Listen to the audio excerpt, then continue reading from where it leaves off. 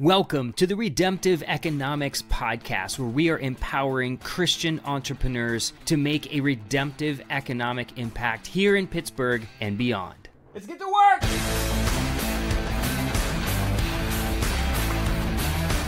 Hey guys, welcome back to the show. I am your host, Mike Hatch, and today we are going to focus in on principle number 2 under the category, pulling it up here so I have it, aligning with God's redemptive plan. Principle number 2 is created in the image of God. People are the most valuable assets, worth infinitely more than any other capital. Christians are the wealth or store of value in God's kingdom. Now, I'm going to elaborate more on that here in just a bit and talk about the distinction I made there between just people in general and Christians. And if you've been listening to the show up to this point, I think you have some idea of where I'm going with that. But in the episode that dropped this last Monday, the interview we did with Tamara Bay, if you didn't check it out, check it out. Amazing interview, an incredible story of God's sovereignty and grace and mercy, and something, man, I think we all as entrepreneurs can take away value from. Tamara, as we were talking, had said that she thought that success was going to look, in this new entrepreneurial venture, was going to look a lot like what it did when she was in the corporate world. It was all about achieving the KPIs and closing deals and making money, right? Instead, what she found out, and I'm kind of paraphrasing, was the value of relationships over KPIs. Because she described how the process that that God has brought her through with this business has been more about the impact that she's having in these people's lives that she's getting to work with who own these businesses or are nonprofit leaders, etc. Getting to pray with them, getting to share Christ with them, and just be the hands and feet of Jesus in their lives. I don't think she was thinking about that initially when she got started. And this is, so many of us as we get started in our entrepreneurial journey have all sorts of visions of success and wealth and prosperity. But often, as she said in the interview, and of course I absolutely agree with her, the success that we think we're going to have isn't always the success that God has for us, or is not the way that God would define success. Sometimes we just assume, when we talk about the fact that where God calls, he's going to provide. And I think often we think that that's going to happen materially or financially, and that's not always the case. Sometimes he needs to provide in terms of refining your faith, growing your character. Those are things that are so much more important and have an eternal impact on what God is doing in your life. So I want to look at a passage of Scripture, Matthew chapter 22, verses 15 to 22, to kind of illustrate this second principle. Now in this Scripture, Jesus is interacting with the Pharisees, and it says in verse 15 that the Pharisees went out and laid plans to trap him in his words. They sent their disciples to him along with the Herodians. "Teacher," they said, "we know that you are a man of integrity, and that you teach the way of God in accordance with the truth." Of course, they're blowing smoke here. And they go on to say, "You aren't swayed by others because you pay no attention to who they are." In other words, they're kind of saying, we know you don't care about what other people think. They're kind of like paying false homage to his impartiality. So they're kind of trying to butter him up. And so here comes the punchline. Verse 17, "Tell us then, what is your opinion? Is it right to pay the imperial tax to Caesar or not?" Now, this question was fraught with landmines because from a religious perspective, the Hebrew religious perspective, they, of course, felt like it was wrong and believed it was wrong to be paying taxes to Caesar. But unfortunately, under the threat of force, they had to pay this tax, this money, to Caesar. What's ironic about this is that the taxes that were being paid, that were going to Caesar, the Pharisees and the religious leaders were absolutely skimming off the top and stealing a lot of that money for themselves. So it's kind of interesting that they're asking this question, which is part of the reason why Jesus responds in verse 18 when he says no, or it says, knowing their evil intent, he said, "You hypocrites, why are you trying to trap me?" Well, they're hypocrites because, look, they were benefiting from that tax that was paid to Caesar In fact, there was a treasury under the temple filled with gold and silver that the religious leaders were hoarding and stockpiling from what they had stolen from their own people. So they were just as guilty as the Roman political leaders. Jeff Doherty with Allstate Insurance has the distinction of being the very first sponsor of the Redemptive Economics podcast, and I couldn't be happier to promote his services. I've known Jeff for many years now, both as his pastor and friend, and man, I can say with confidence that he is a man of strong faith who aligns well with the Redemptive Economics values. So reach out to Jeff. He can offer you options for a wide variety of coverage and services. He's committed to helping Pittsburgh residents assess their immediate and long-term needs and choose options that will help you achieve your goals. When you want to explore options for protecting your home, personal property, or financial future, Jeff Doherty is your guy. You'll find Jeff's contact information in the show notes. Hey, go grab a cup of coffee with him, get to know him, even if it's just to review your current coverage in case you need to make adjustments. And I promise you're going to love Jeff every bit as much as I do. They also trapped him by virtue of the very question itself, because how Jesus answered, in their minds, either way, would lead him to being, well, accomplish what they were trying to do, which was to trap him, arrest him, and kill him. And so if he answered that they shouldn't be paying taxes to Caesar, then they would have the ability to turn him over to Caesar as someone who was denying Caesar's authority. If he answered and told them, no, we need to be paying taxes to Caesar, then he would be denying the Torah, the Old Testament law, and be subject to the Jewish religious authority to be, again, trapped, imprisoned, and possibly put to death. But here's the genius of what Jesus does. His response, like so many others throughout the Gospels, is amazing. So it says in verse 18, again, I'll start from the beginning, but Jesus, knowing their evil intent, said, "You hypocrites, why are you trying to trap me? Show me the coin used for paying the tax." They brought him a denarius, and he asked them, "Whose image is this, and whose inscription?" So, of course, he's taking the coin, and the image on the coin was Caesar's, and they answer that in the affirmative. In verse 21, they say, "It's Caesar's," they replied. And, of course, his inscription around it as well. And so the image of Caesar was imprinted on this coin that they were to be paying back to him as a tax. It says in the rest of verse 21, "Then he said to them, 'So give back to Caesar what is Caesar's, and to God what is God's.'" He just turned it around and basically trapped them in their own trap, in a sense. And it says in verse 22, when they heard this, they were amazed. So they left him and went away. Of course, they were amazed, and they were kind of thwarted. Their plan was thwarted, and they went back to conniving again to try to figure out another way to trap Jesus. Now, what I love about this passage is that what Jesus teaches here through this interaction with the Pharisees is so much deeper than just what you read on the surface. And in essence, we can only look back after Jesus has died, given his life, been raised from the dead, and now has empowered us by the Holy Spirit. We can look back with context and perspective and understand the deeper meaning to what he was saying here. And it is profound. So basically, you have Caesar, who in a sense is like the rich fool, because Caesar is laying claim to this coin, even stamping his image on it, which was most likely a silver coin. He stamped his image on it as if it was his. He owned it ultimately, okay? And of course, that's not true. All the natural resources we have, including gold and silver, were given to us by God. They are God's. They are his. So similar to the ground that the rich fool in that parable, where it says that the ground caused growth, or a bumper crop, basically.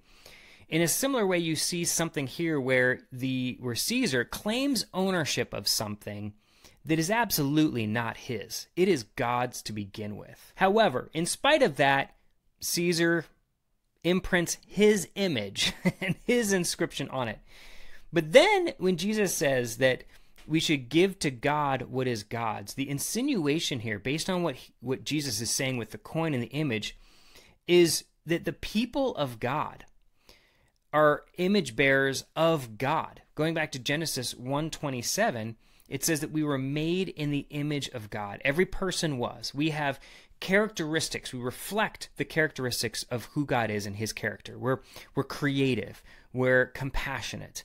We are loving. There are all sorts of ways that we exemplify who God is and differentiate us from mere animals. And by virtue of that itself, there is profound value in who we've been created to be. Seneca Hills Bible Camp and Retreat Center is a hidden gem located just north of Pittsburgh in Venango County.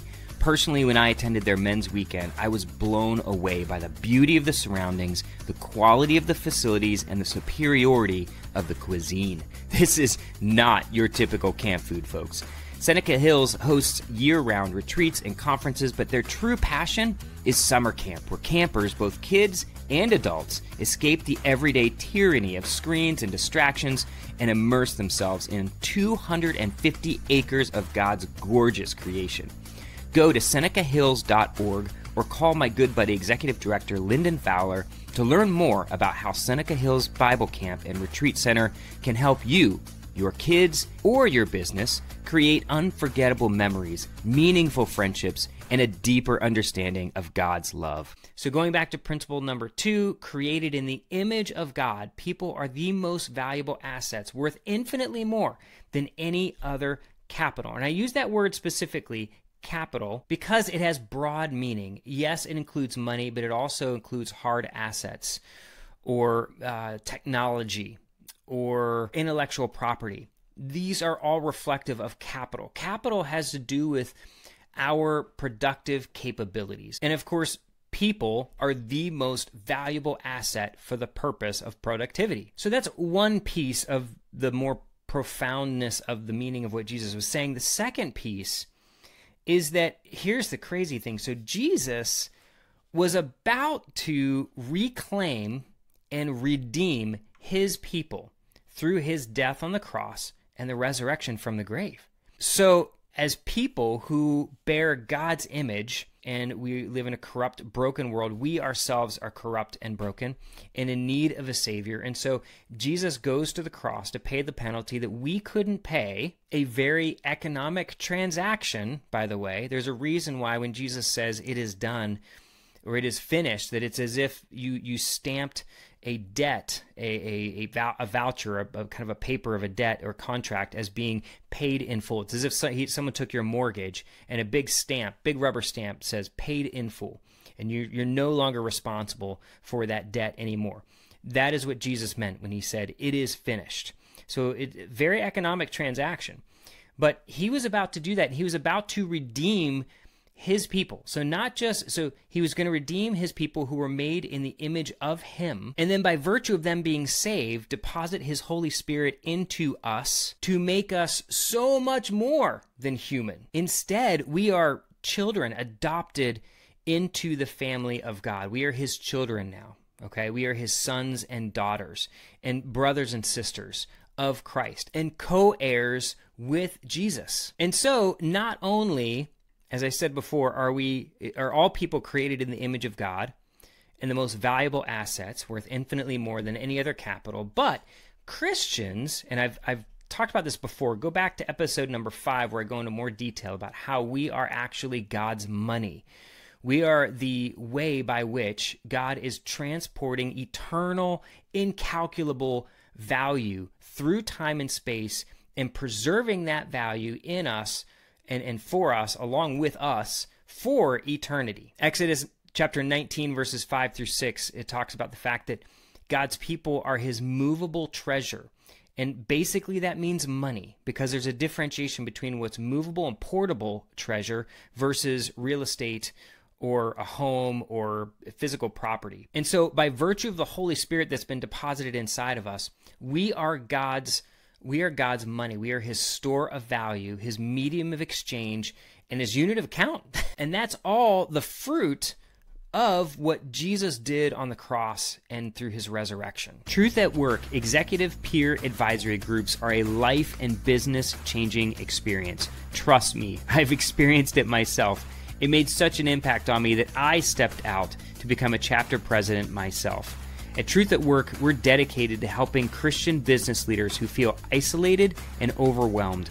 Our community of like-minded peers are here to help leaders like you live out your faith in the marketplace and build your business on biblical principles. Christian business leaders are transformed through these peer advisory groups that apply biblical truth for living out our faith in all areas of life. If you'd like to learn more about Truth at Work, email me, Mike Hatch, at mhatch@truthatwork.org, or you can email my counterpart, Dave Hartman, at dhartman@truthatwork.org. So something to remember as a business owner is, number one, people in your business, your customers, your employees, your partners, your vendors, all of them were created in the image of God and have eternal value and should be treated as such.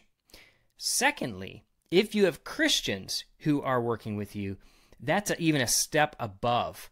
They are actually God's movable or portable treasure. It's where He has chosen to store the incalculable value of the Holy Spirit. And so you could even think of Christians in your business as being seed that was sown into your business as an investment from God. So how does that change the way you think about the people you work with, the people that you hire, the people that you train and develop and lead?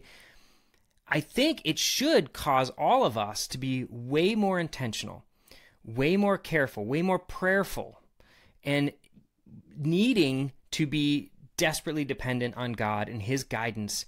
That's what I love about what Tamara, in the interview we did Monday, said about putting relationships over KPIs, and that God is using her in a relational way, an eternally relational way, that hopefully eventually God, and I believe He will end up producing profit for her and growing her business and hopefully giving her more reach and expanding the area of dominion in a sense that she has under the authority of the kingdom of God. Also, something I want to remind us of, I've mentioned this before, is just the self-sacrificial nature of our service as business owners and entrepreneurs. If you own a business, if you work with other people who've come under your umbrella, if you will, that is by virtue of you being a Christian, they're coming under the dominion of the kingdom of God. And so that absolutely obligates you to them in a certain way. And what I mean by that is it obligates us to be self-sacrificial. Like Christ led by example, we're called to be self-sacrificial in our service to others on behalf of God's kingdom purposes to be a blessing. Remember, from the very beginning, Genesis 12, where God calls Abram to leave Ur and go to a place that He's going to show him, and He's going to expand him into a great nation, and through him, He's going to bless the entire world. Very similar thing is true with us as Christians, that God has deposited this Holy Spirit in us that is His very presence, and He's going to take us and use that Spirit to move us to influence and redeem the world.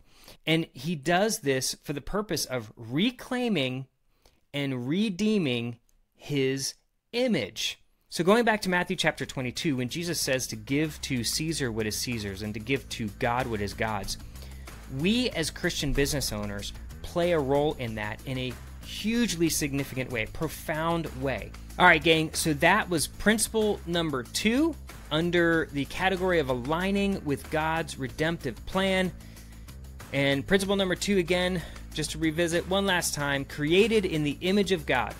People are the most valuable assets, worth infinitely more than any other capital. Christians are the wealth or store of value in God's kingdom. Let's get to work!